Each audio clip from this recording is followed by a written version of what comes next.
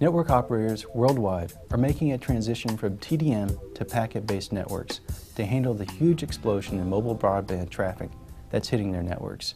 We sat down with experts from Huawei and Mobistar to talk about key trends and issues.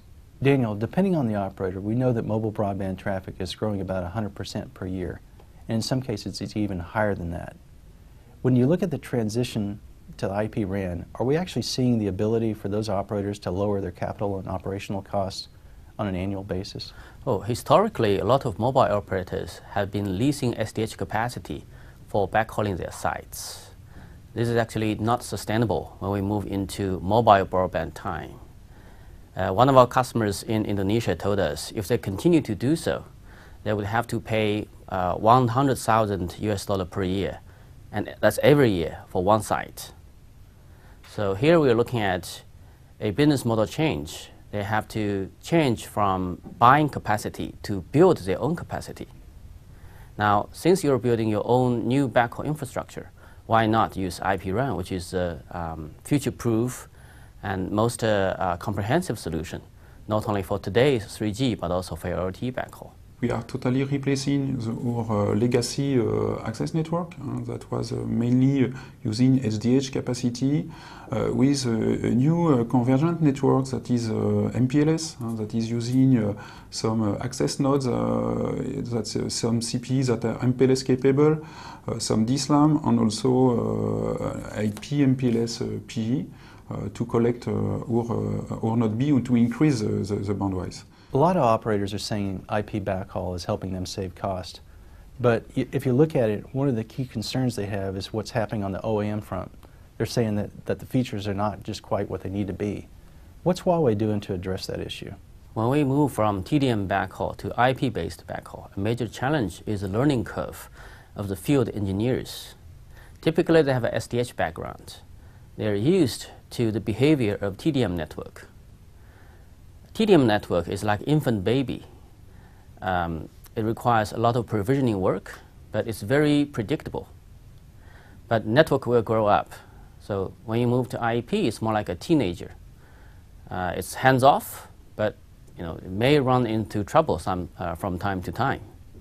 So what we're doing here is, well, on one side, we need to keep the self-governance virtue of the IP backhaul. But on the other side, we also want to visualize the behavior of the IP network. We already have implemented both MPLS-based and MPLS-TP-based OEM features in our solution. We could even do a hybrid OEM mechanism with MPLS OEM in aggregation section and then MPLS-TP in the access section. We have done that in some of the field deployment for China Unicom already. So what's your strategy for synchronization? Our strategy concerning synchronization, for the moment we are only using a legacy mechanism to synchronize our node B, because it's not very easy to activate synchronous Ethernet, because we need to upgrade every equipment. Also the supplier we are using for the backhauling, our partner need to support this protocol, and it's not the case on every equipment we are using our Ethernet provider.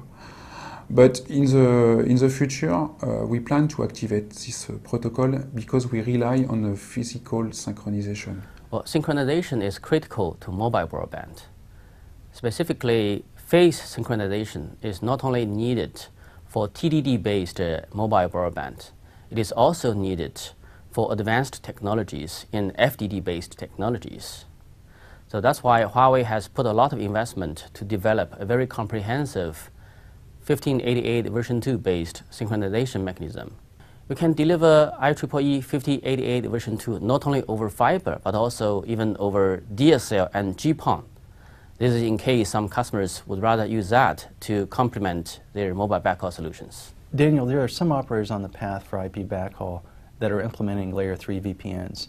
As you know, with layer 3 VPNs, you have some risk of the broadcast storms happening there. What are you doing specifically at Huawei to address this issue of scaling with layer 3 VPNs in the network?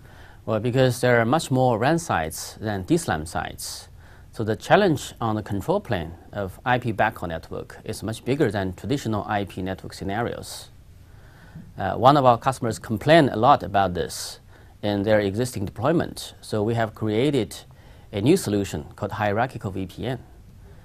And this solution your cell-side gateway router will only need to care about its local neighbors rather than understanding the whole network situation. This simplifies the mobile backhaul network design significantly, and it also avoids a lot of unnecessary route flaps. So it's a very good solution for our customer.